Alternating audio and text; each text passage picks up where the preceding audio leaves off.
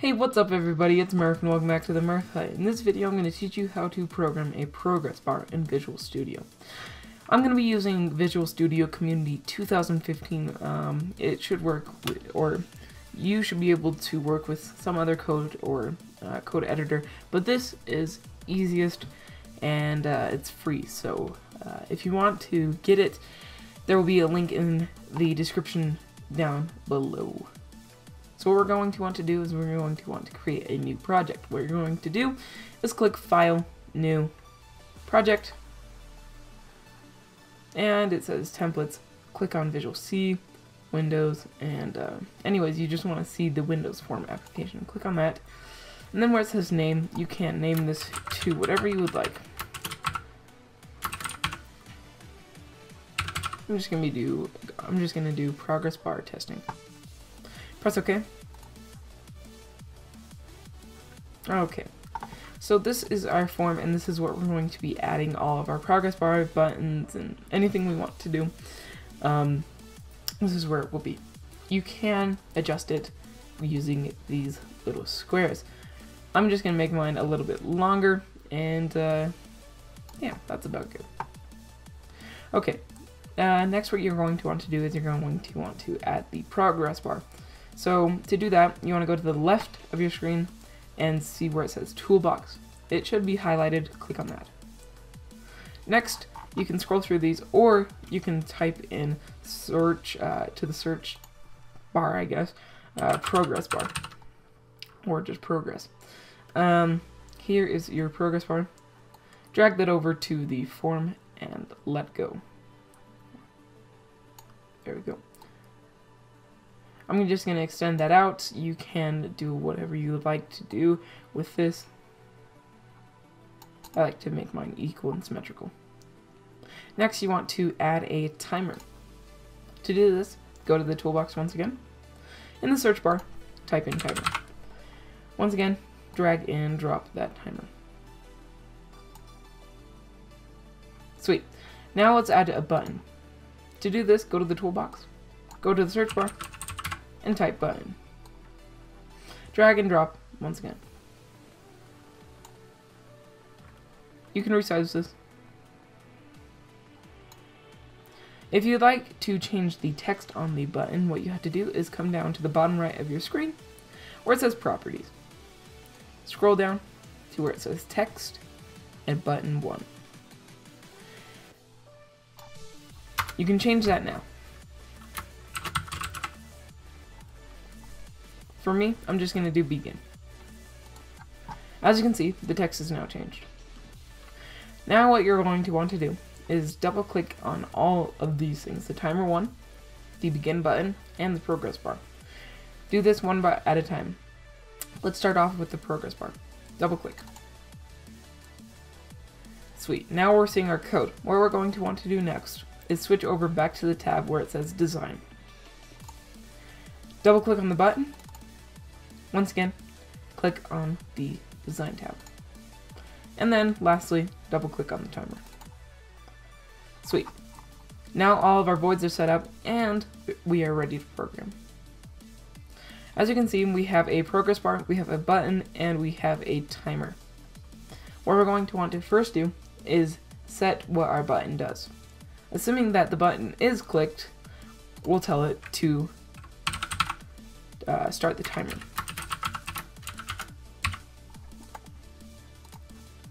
We get to spell it right. Okay, so this is timer1 dot capital S start with two parentheses and then a semicolon. What this will do is it will start the timer as soon as the button is clicked. Sweet.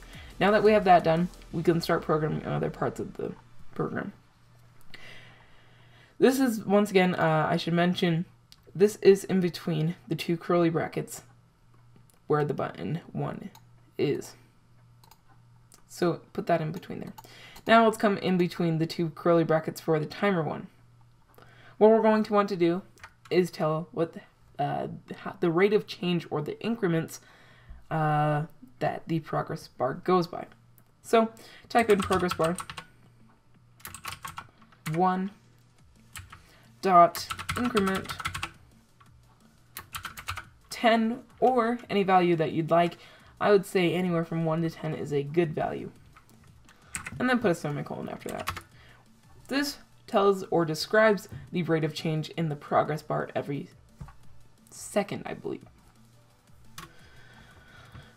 So, now that we have that done, we are going to want to actually tell it when to stop and when to complete the progress bar. So, if progress bar 1.value is equal sign 100, we can then begin. Do some semicolon or some curly brackets, and then that click enter, it'll make another set of curly brackets. So in between those that new set of curly brackets, we want to type in some more code. So what we're going to do is we're going to say timer 1 stop with 2 parentheses and a semicolon after. Once that is complete, we can start adding the next line of code, and this is kind of where it gets to the point where you can actually start doing your own I guess types of code. So if you want to, you can do a message box,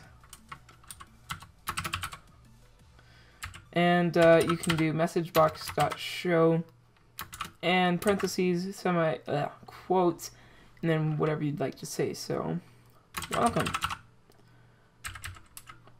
And then put a semicolon after that. What this will do is when the button is clicked, it'll start the timer.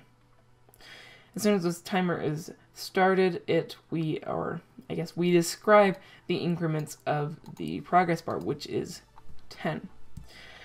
And then we have this infinite loop, or we have this if statement saying if progress bar 1 value is equal to 100, which is the maximum value that we have set, it will tell the timer to stop, and we'll display a message box, saying welcome. As we can see, we do not have any errors, but we may see something when we begin debugging. So to debug, we want to make sure that we come over to this design tab. We want to make sure that everything looks alright, and if it does, click the start button. There's a little play arrow, just click that.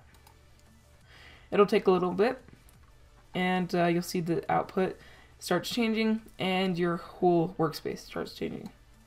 Here is form 1. If you click begin, it will slowly add. As soon as it gets to 100%, it comes up with a message box saying welcome. Press OK, and yeah, you have made a progress bar. Here is the code once again if you would like to see it.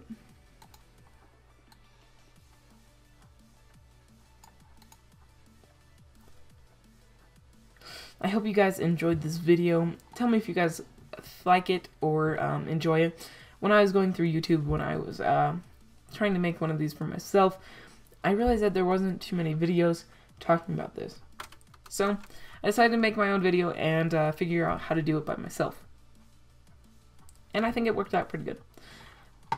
Now, if you do want to mess around with it and start getting some designs or something like, you can start, I guess, like messing around with it. So, if you wanted to, you can change the form 1 right here on the pop-up. You could change that where it says text, and you could say blogging. It could be anything.